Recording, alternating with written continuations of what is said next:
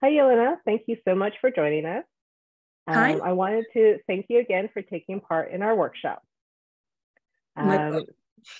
So the first question I have for you today is how did you enjoy the workshop? What was maybe your favorite thing about it?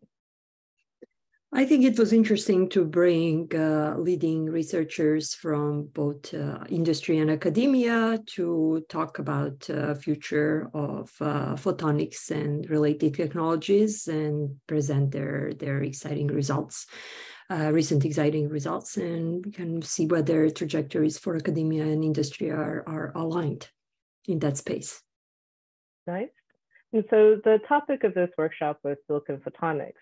How do you see that transforming the future of technology? Well, photons are great in transmitting information fast and with minimal loss. And there, of course, photonics is always going to be one of the critical pieces of sensing systems and networking. As we all know, it's finding more and more place in mobile technology and also in data centers.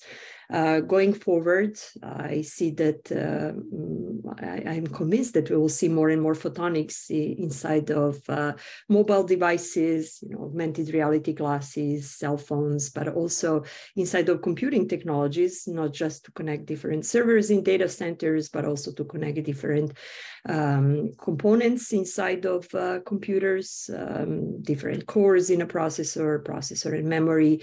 This is, of course, on-chip and chip-to-chip interconnects that have been heavily discussed at the workshop as well.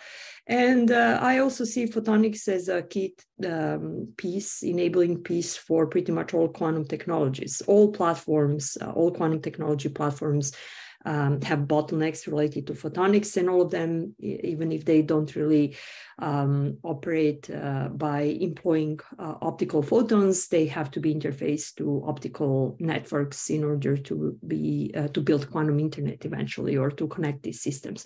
So photonics will play a crucial role in new computing technologies, in new quantum technologies, but also will find more and more applications inside of mobile devices and classical computing devices.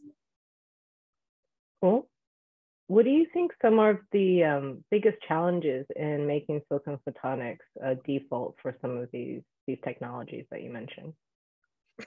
Well, interestingly, actually, state-of-the-art photonics is still not optimal in many ways in terms of the energy consumption for particular operating speed, in terms of the footprint, in terms of the robustness to the environment, temperature variations, which is inevitable when you have photonics operating inside of complex systems that also employ electronics, or inside of sensing systems, right, that are deployed in cars or outside in when the environmental conditions change. And I think in the photonics community in general, there is a lot of effort these days on using different optimization or artificial intelligence techniques to make better photonics or robust photonics, smaller footprint, new functions. But in general, for a lot of applications, we really need photonics that is of higher efficiency than what we have today,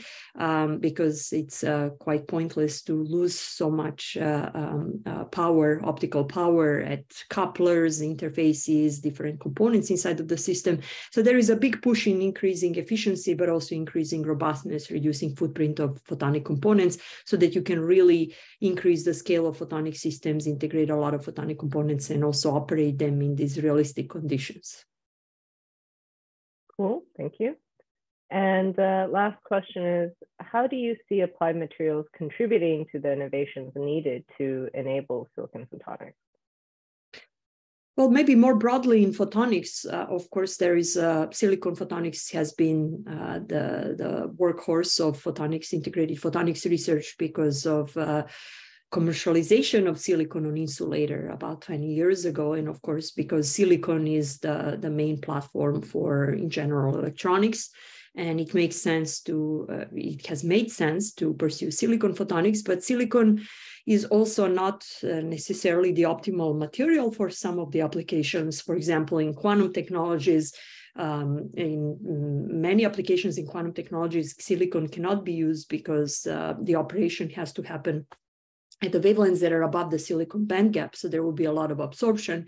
And there are, in fact, some other materials that are more suitable for those applications, both because they host high quality quantum bits, for example, silicon carbide, or diamond, but also because for some of the applications in atom-based quantum technologies or ion-based quantum technologies, we simply need photonics that operates at visible wavelengths, and silicon is not a suitable material there.